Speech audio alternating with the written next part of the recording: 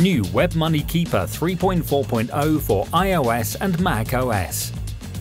New version 3.4.0 of the WebMoney Keeper app for Apple devices with new functionality, improved performance and support for the macOS Mojave and iOS 12 operating systems. Chats.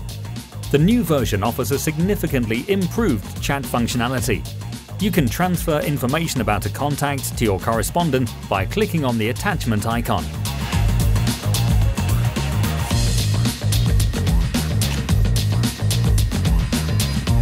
To transfer a message, select Forward from the message menu.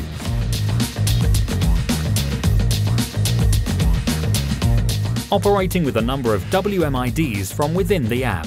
From now on, you can operate with a number of WM Identifiers from within the app. To add a new WM ID, simply click on the avatar in the top left corner and select Add an account.